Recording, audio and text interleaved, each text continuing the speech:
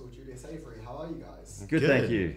Firstly, I want to say that I saw the film yesterday and I had nightmares last night. No. So it's nice to be facing the people that made me go through that. Oh, perfect. What sort of reaction have you had to the film so far? Yeah, one of the things that I really enjoyed, we did this eyewitness cam when we did test screenings, and there's a couple of the moments in the film where it's quite shocking and kind of gross, and one of them is when one of our guys snaps his neck back, and it has such a tactile reality to it, like, because we did it an old school with animatronics and puppetry, and with the sound effect and everything. The audience's reaction was like, it was the best. So yeah, that was cool. Yeah, it's been cool. I mean, I've only seen the movie one time, but people seem to really like it. I don't read reviews really, so I don't try not to get like too deep into that world. But I think it sounds like people are really liking the movie. So yeah, we're going to be seeing the film with 1,400 people today, and you know. Where we saw it in America, it's with an audience in Austin with the Fantastic Fest. It played in this theater chain called the Alamo Draft House, and it's very much like a sports bar. They have like these bars where waiters will come and put a jug of beer and a pizza and while you're watching the film, and so it was quite raucous and it was really fun. Yeah. But like tonight, we've been told that to expect lots of like audience.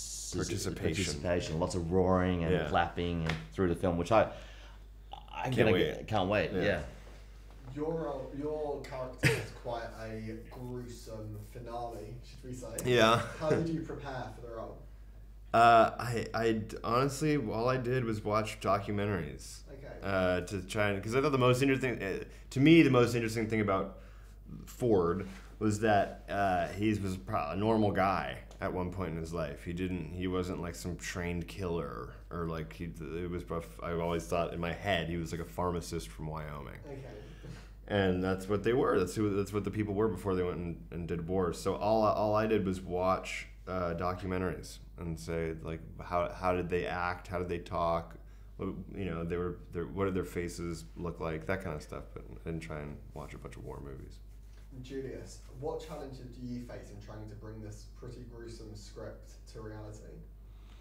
There was a lot of challenges. I mean, it sounds really boring, but the biggest challenge we had was the fact that we were shooting in England in summer, and our movie's set at night, and so it's very short nights, and so you're always chasing the night, and so we had to compress like what would be a 10-hour shooting day into 5. And then just rehearse it during the day, and then sort of as soon as the sun went down, like just gun it. And like there's quite a lot of action that we do at night, and some drama and stuff, and that all takes time. And so that was one of the biggest challenges.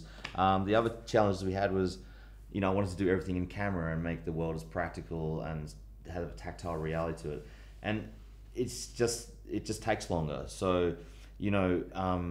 You've in a movie you've got things like, you know, one of our guys snaps his neck back and in a violent way, and you know that was all done with puppetry, old school puppetry and animatronics, which is really cool and analog, but it just takes time.